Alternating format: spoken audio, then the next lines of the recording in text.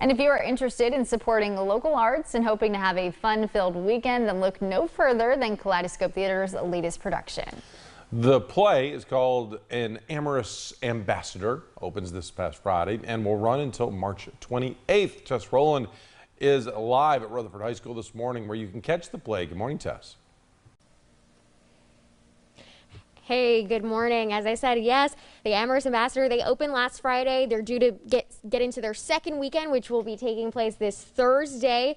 And this is an all volunteer-based theater. So how amazing is that? And talk to me about, just what we need to know about this production and what it's about.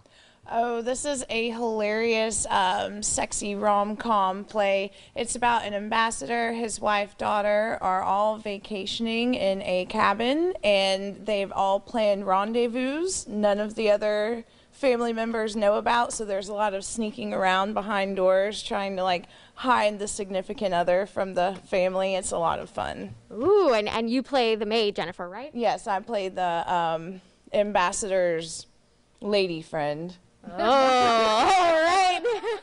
So how can we see this play and all the shenanigans that come with it? Sure, you can go online to kt-online.org to get tickets for online viewing.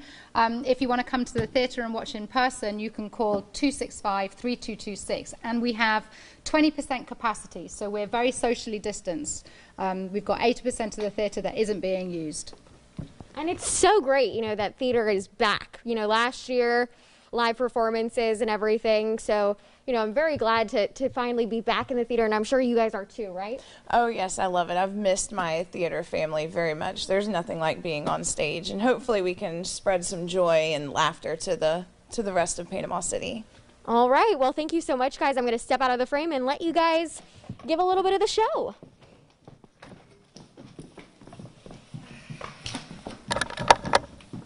Oh, hello. Hello.